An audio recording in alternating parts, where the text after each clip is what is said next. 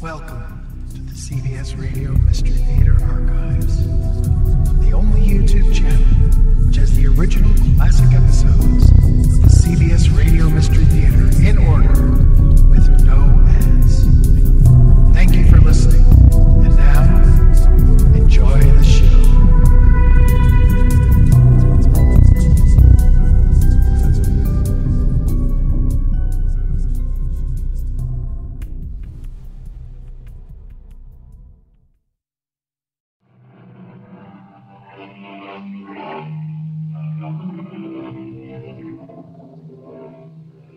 Come in. Welcome. I'm E.G. Marshall. There are many sports, of course, and I enjoy them all. But in my heart of hearts, I have to confess that there is no one of them quite like baseball. Why is that? Oh, it has to do with the fact that the clock never runs out on a baseball game. It is played till the last out. That it has a slow, stately grace and infinite complexities. But most of all, because it is the ball that controls the game. Except perhaps during a part of this one special season. He thrust him back again. I wish Dusty wouldn't crowd that plate. I wish he'd wear an ear flap. If he gets hit on... Fastball! Robert! Hit him. Right in the temple. Get the trainer. Have the ambulance stand by. Dusty won't get up so quick from this beating.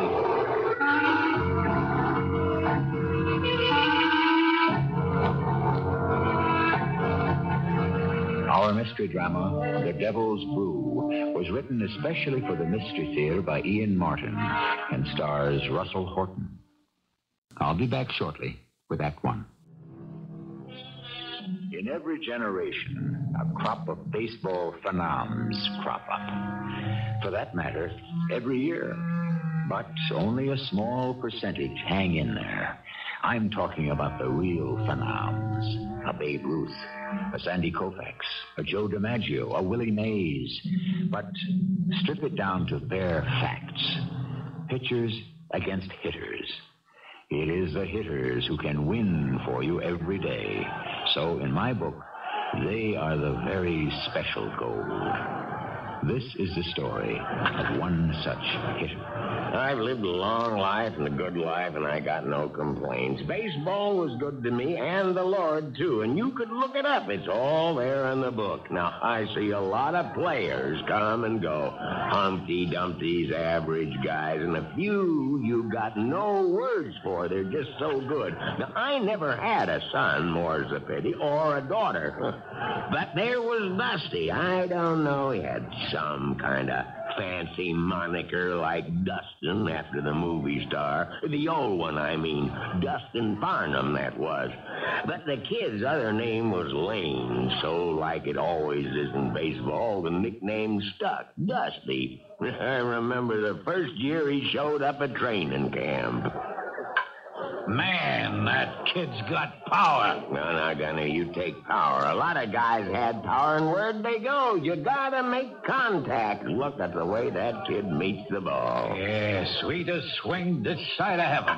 I got my eye on him in the 3I League all last season. He hits the long ball, but he don't have to. He can go with a pitch. So I tuck him away in the back of my mind. Maybe we could bring him up this season.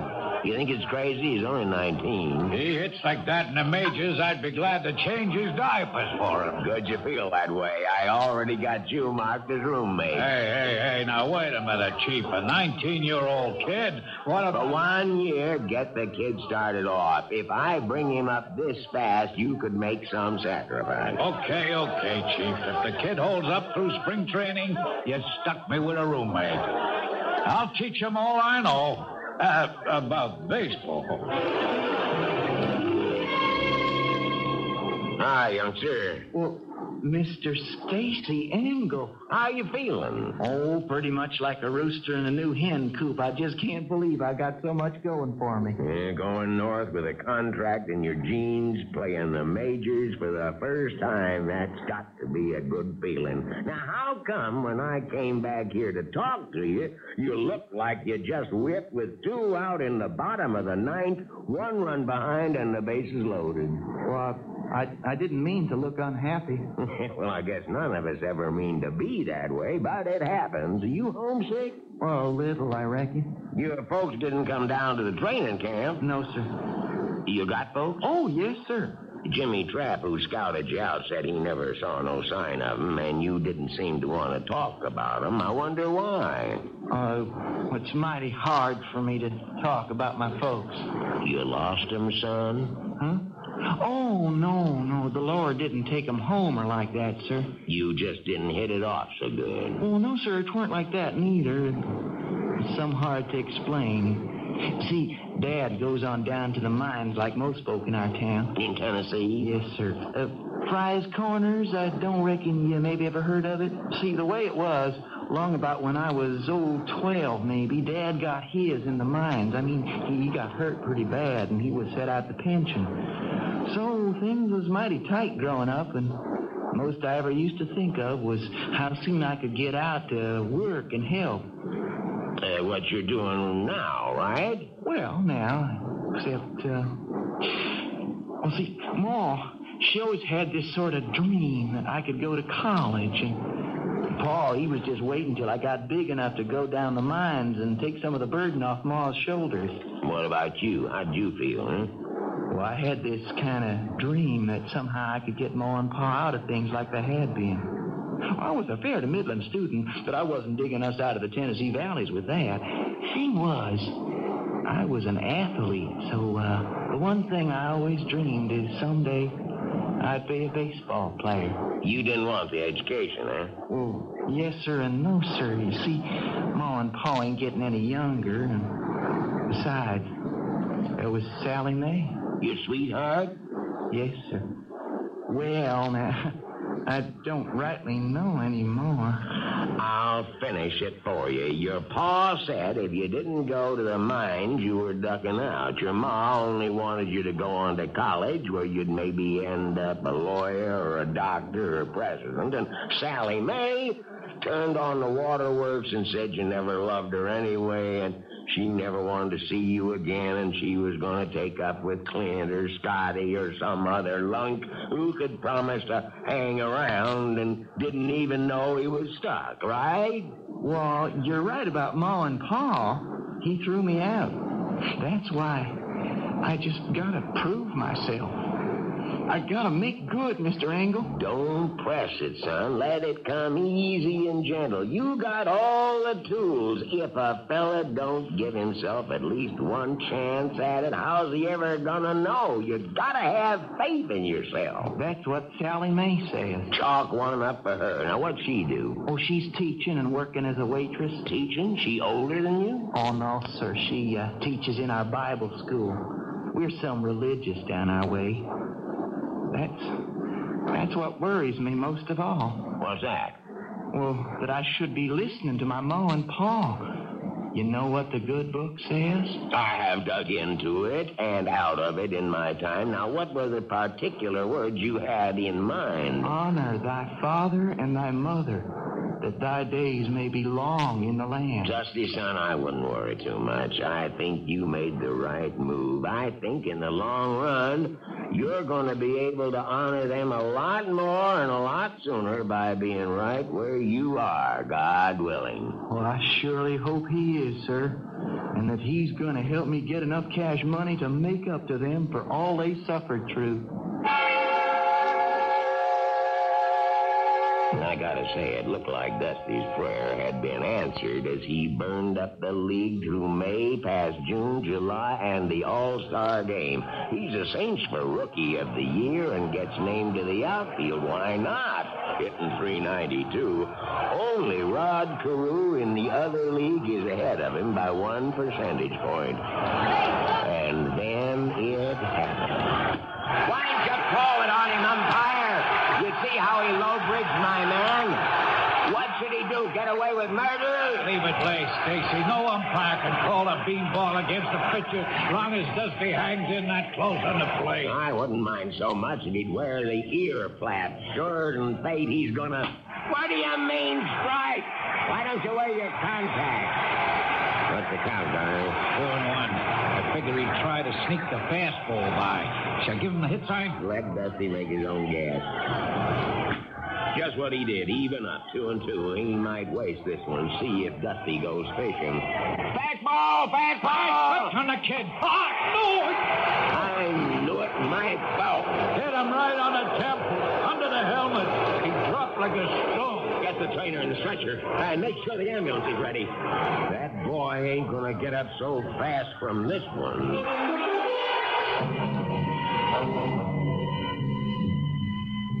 I hate hospitals.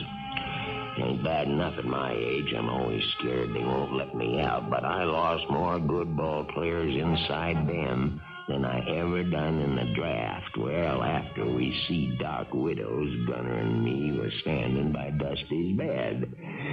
And the kid looked like he wasn't even out of grammar school, except he was so big. But he was so still. Concussion. They were still trying to read the x-rays. I hate to say it. It was in my mind. Maybe there goes the kid, and with him for sure goes the pennant. Hey, Stacy. Yeah, Gunner? How is he? You talked to the doc? Oh, what do they know? Double talk. Concussion. Maybe he shakes it off. Maybe he doesn't. He's in a coma right now. How come he's twitching like that? Like what? Look at him. Maybe he's coming too. Hello? Hello? Hello? Hello? Hello? Hello? Who are you? Now, you don't recognize me? I'm sorry, sir. I just don't recollect we ever even had a nodding acquaintance. Well, now, you had no reason to take up with me, you see. Because you stayed at home, out of the primrose path. Pardon, Mr. I'm sorry, I don't know the name. Mr. Conjurman, you can call me. And I'm here to take you. Take me?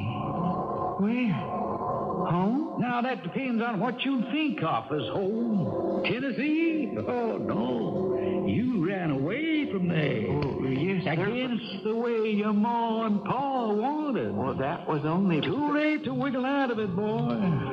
You broken more than one commandment. So I've been sent to claim you. Well, you can't claim me. I'm signed under contract to the Cougar. You signed to a bigger contract than that, boy, which takes priority. You have sinned, and you have transgressed, and the Lord in his rightful anger smote you down. Who do you think threw that baseball? Well, I reckon if you believe that he makes everything happen, you could say the good Lord. Exactly. In his wrath, he struck you down and turned his back on you, which made you a free agent, son, open to all bidders. So we are going to exercise that option, and I'm here to take you with me.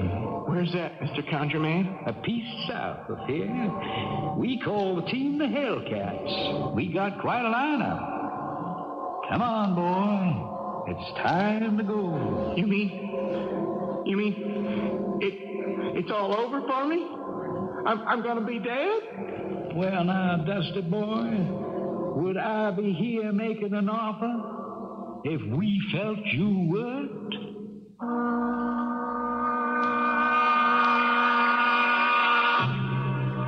Every time I tell this story, I have the same unbearable desire to know the full lineup of the Hellcats. If Stacy Engel knew it, it's the one part of the story he's never revealed. But the rest, I can. Such as what happened to Dusty Lane and where he played out his contract. When I return with Act 2. Of course, it also occurs to me every time I tell this story that possibly neither Dusty himself or Stacy Engel, to whom he revealed the whole confrontation with the ambiguous Mr. Conjureman later, ever knew it either. Certainly, at the place we are in the story, Stacy knew nothing of any of this, as he and Gunner leaned solicitously over the tortured boy who was still involved in a dialogue with Mr. Conjureman. But I don't want to be dead. I don't want to join your team. You better, boy. We got a claim on you. No, you ain't. I'd be ready to take you to the baseball commissioner with that. This is a higher authority.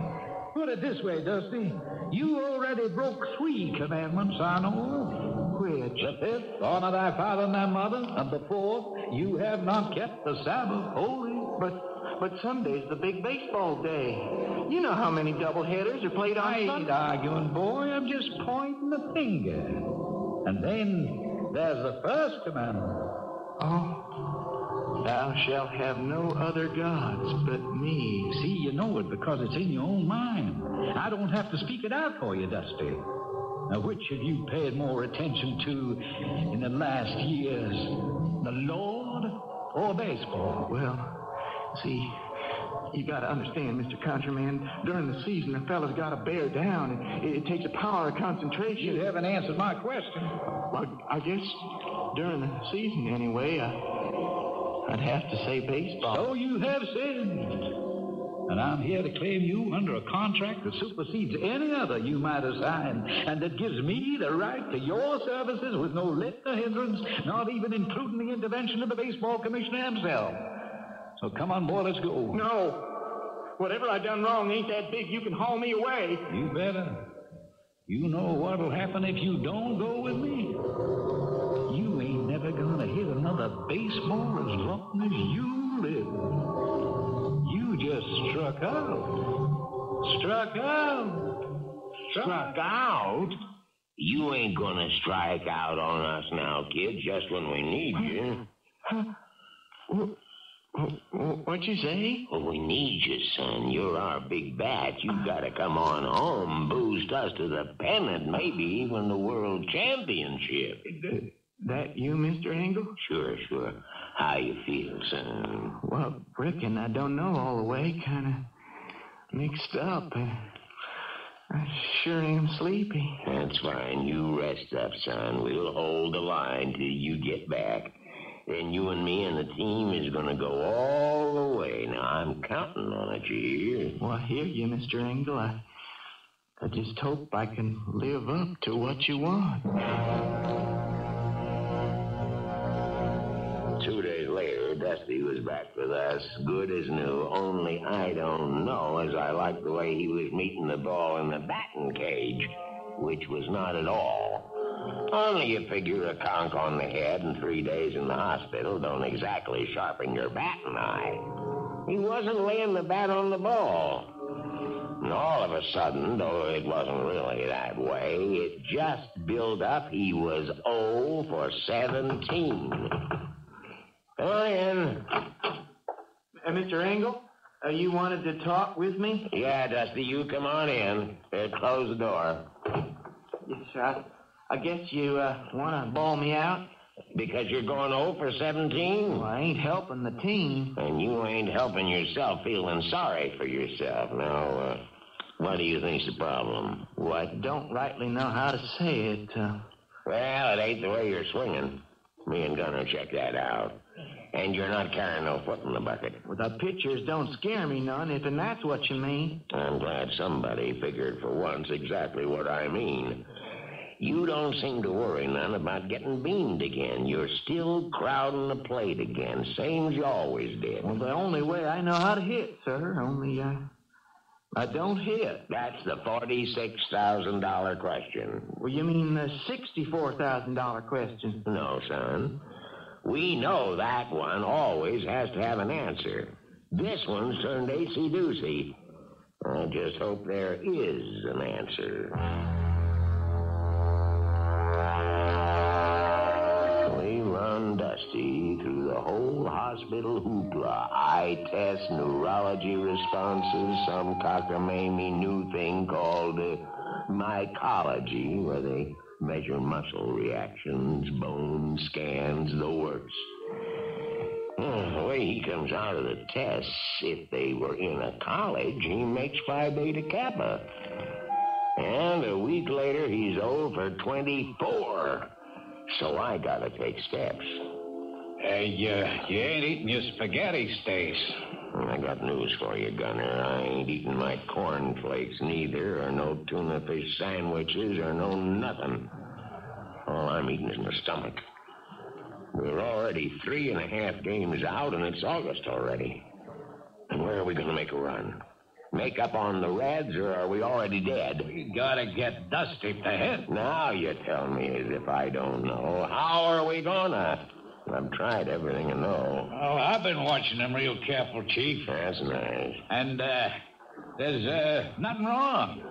It's mental. I know it's mental. What am I manager for? I don't know when a kid is screwed up in his head. The big question is, where do I reach to unscrew him? Gee, I don't know. There's something bothering that boy, only he don't know how to let it out. So I'm going to have to dig to find it.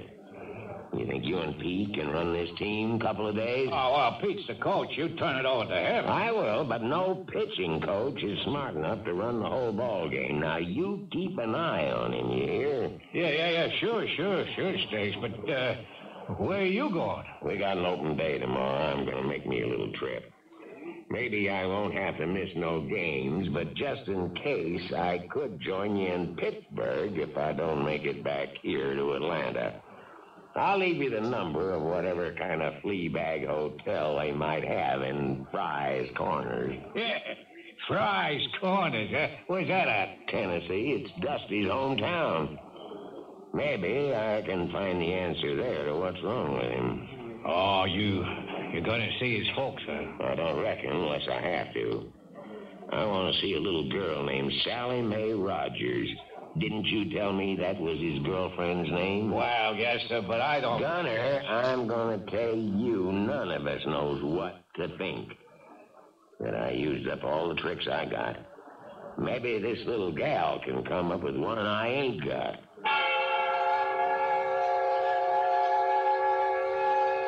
There just plain wasn't any reasonable way to get to Fry's Corners by public conveyance.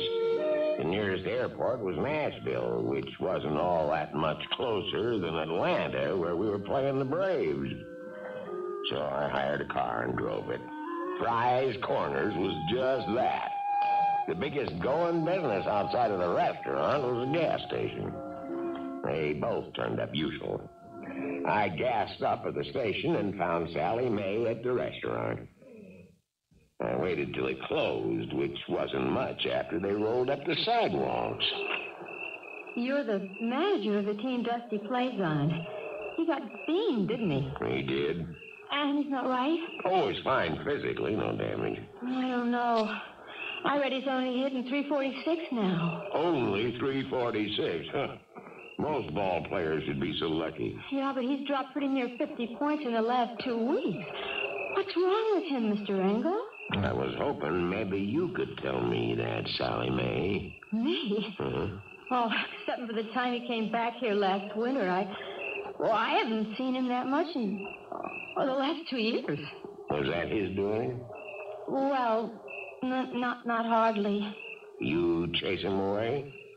I reckon maybe I did a small piece.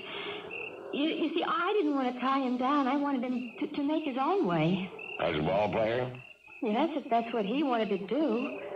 His ma and pa didn't see clear to let him try, but I thought he ought to have the chance. Even though you didn't approve? Oh, I didn't figure either way. I just wanted him to be happy. It's the only thing I've ever wanted. He's pretty miserable right now, Sally Mae. How come? He just can't seem to hit. Why? I don't know. I think he's got a mental block. That's Dusty. What do you mean? He's just as plain stubborn as any old mule. You know something? He's just like a Chickasaw Valley old cow. The what? Oh, it's just a story folks tell. You know, we got this little old valley, and One day, the Pharaoh's cow took off and went wild and ran off into the swamp. And when they come to fetch it, it was leaning up against this old hickory tree. And they couldn't budge that old cow until they brought the jeep and threw a harness over her and dragged her off. That's the darndest thing I ever heard. But that was just one cow. Oh, no, sir. Right from then, all over the valley, pretty near every family in the valley had the same trouble. The cows took off and headed for that old hickory like it was glue. People was pretty near going crazy, so they figured out what to do. What'd they do? Well, they just cut down the old tree and dug out the roots, and since then they haven't had no trouble. You don't say. But what's this got to do with Dusty? Nothing, I reckon. Except they said he was just as stubborn as them cows once they got a notion in their heads. Sally Mae, you're right. Dusty has got a notion in his head, only I can't dig it out. I was hoping maybe you could dig it out for me. Now, how'd you like to drive up to Atlanta and see Dusty and find out if you could?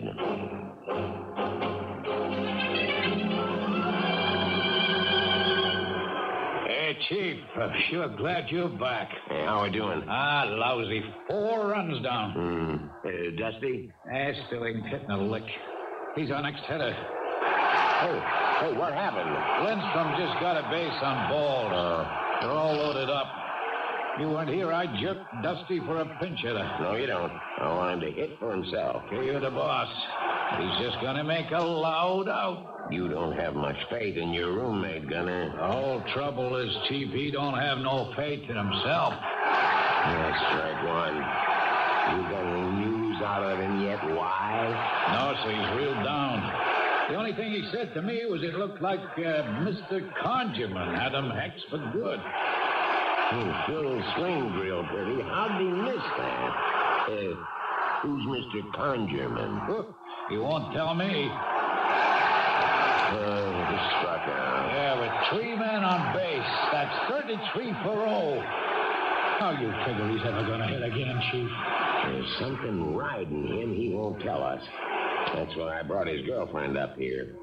Maybe she can get him to loosen up and tell us what the trouble is. It's such a simple game, isn't it? A man throws a ball. The batter has a round stick. All he has to do is swing it so it meets the ball. Why doesn't he? There have been more words written about that than have been written about the history of the world. More people will agonize about a ball player like Dusty Lane, will he or won't he, than will contemplate their immortal souls. Will he? We'll find that out when I return with Act 3. The ballpark is deserted now. The fans long since gone. The players have showered and changed and gone back to their hotels. One solitary figure remains, Dusty Lane. He stands at home plate, disconsolately, his hands in his pockets. So, here you are. What's the idea of walking out like that? I thought you'd gone back to the hotel. How come you're mooning around here in the ballpark, huh? Ain't no use anymore, Mr. Engel. I was just kind of saying goodbye. Goodbye? Well, can't hit no more, and I never will again. It's time for me to be moving on out. Now, wait a minute, Ain't no use to argue, sir. I'm all washed up. There's only one other team that'd have me, and I ain't playing for them no how, no way. What other team? Oh, it don't make no, never mind. I ain't gonna play for them. I'm just going home. To Sally Mae. And to Ma and Pa. I thought the main idea was you wanted to get them out of the hills. Well, that was a dream I had, but it just didn't pan out. I'll go on back and go to work in the mines. Maybe someday I'll be able to support a wife as well as my folks. That is, if Sally Mae will still be around and want to have me. That's one thing I reckon you could find out right now. Well, what do you mean? Oh, where do you think I've been the last 2 days? I went down to Fry's Corners, and I brought back a beautiful young lady. She's waiting for you in my office. Maybe she could get you out of the slump and back to doing what you do better than anyone in the world.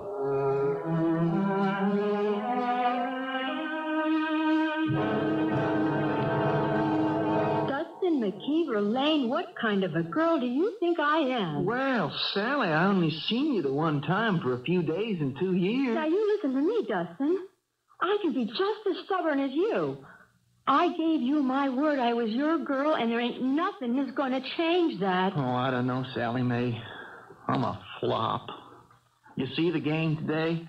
I only saw the last time you struck out. 33 times in a row.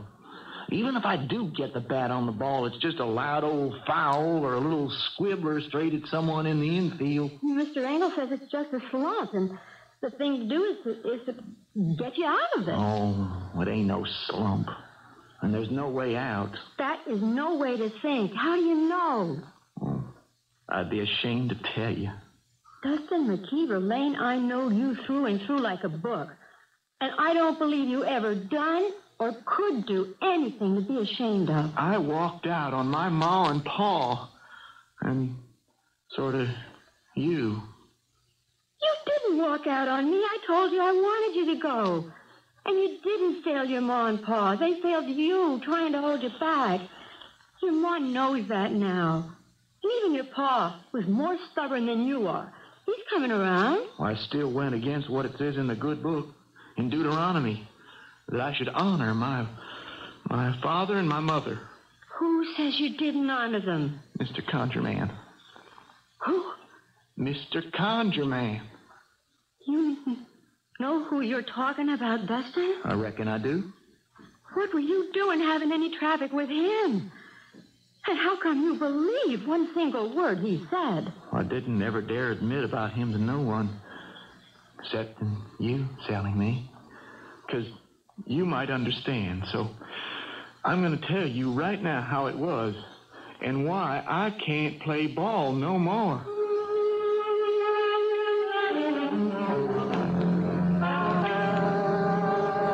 So that's what's eating him.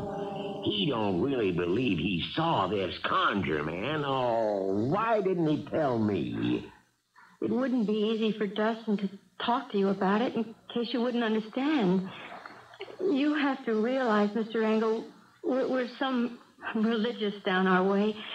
We're fundamentalists. Now, child, I ain't saying a word against religion. I got my own, and I keep it pretty much to myself. But I keep the faith. Trouble is, what's happening here is Dusty has lost his. It's a lot more now than just hitting a baseball. Don't you agree? Yes, sir. I sure do. So we gotta take steps. I want to win a pennant, maybe even a world's championship. But what's more important is to give that boy his faith. How are we gonna do that? Why is it so hard to hit a ball someone throws at you? There are some questions. How can you answer? If there was only some way you could coax the ball to go to the bat or the bat to the ball, why then... What was that story you told me about the Chickasaw Valley cows? Oh, when I was talking about stubbornness? There was a tree, and the cows all broke out and wanted to lean against it or something. Oh, they got kind of stuck. Like, there was some kind of magnet in the tree, or maybe the sap was something they wanted to rub up against, and they couldn't resist.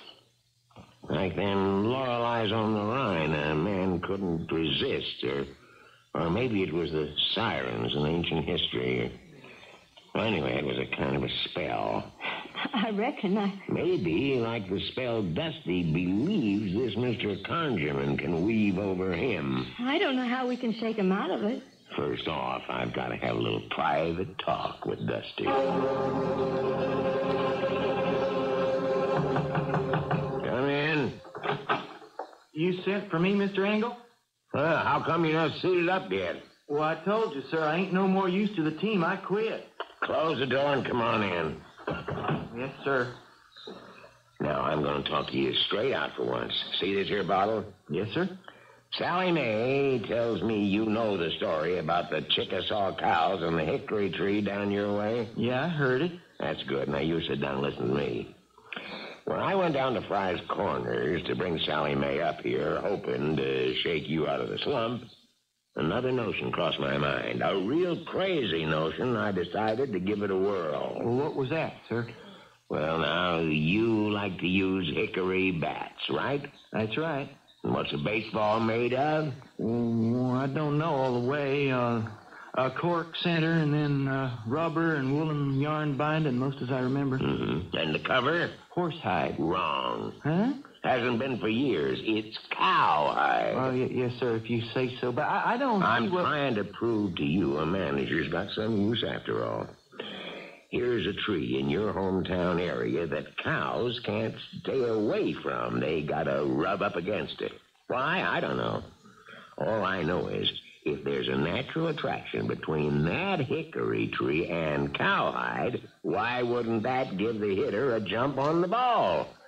Help him to meet it solid no matter what the pitcher threw. Well, I can't quite follow you. You mean if someone had bats made from that particular tree? Too late for that, son. They cut that tree down. But what I did do, I got out to the stump before it dried up, and I got me some of the sap. It's all here in this bottle. The last we'll ever get, but enough to run out the season. Well, I don't know what you mean. Son, I got Gunner to throw to me, and I tried this out. You rub just a little of this on the fat of the bat. And if the ball is anywhere in the strike zone, when you swing, you gotta make contact. And there's no doubt about that one. It's long gone out of the park. And that is Dusty Lane's second home run of a phenomenal day. There he goes, trotting around the bases in that familiar lope. That mighty whack makes him 5 for 5 on this first day he's broken out of the massive batting slump that's held him hitless for 33 straight at-bats. Where are you going, Dusty boy? I'm on deck, Mr. Engel. You, got the stuff on your bat? Well, no, sir, not today, sir.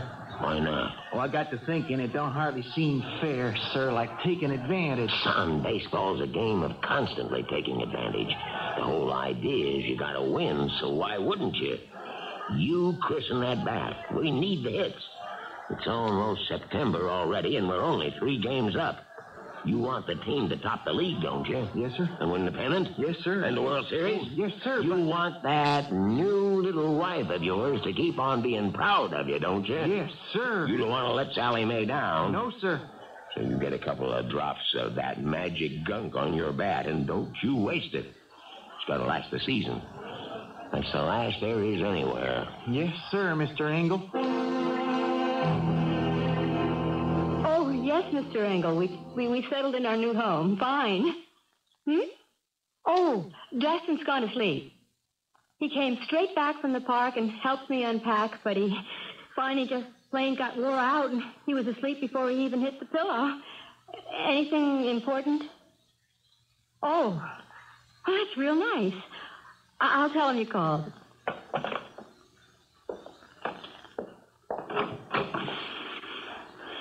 You sleep good, darling. Oh, dear. No. Having another one of your bad dreams. I wonder what's bothering you now, poor lamb. What are you doing here, Mr. Countryman? Well, now, Dusty, I tell you, I still want you for our team down there. You can't try to come for me now. This ain't like before. I'm not dying. Sooner or later, said must old man.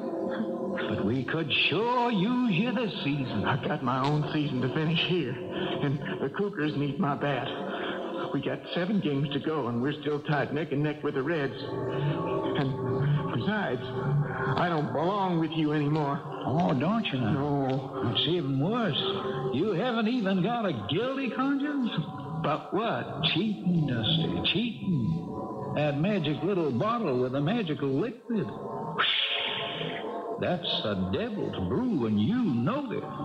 And just so long as you continue to use it, you belong to him. Okay, that does it. I ain't going to use it from now on.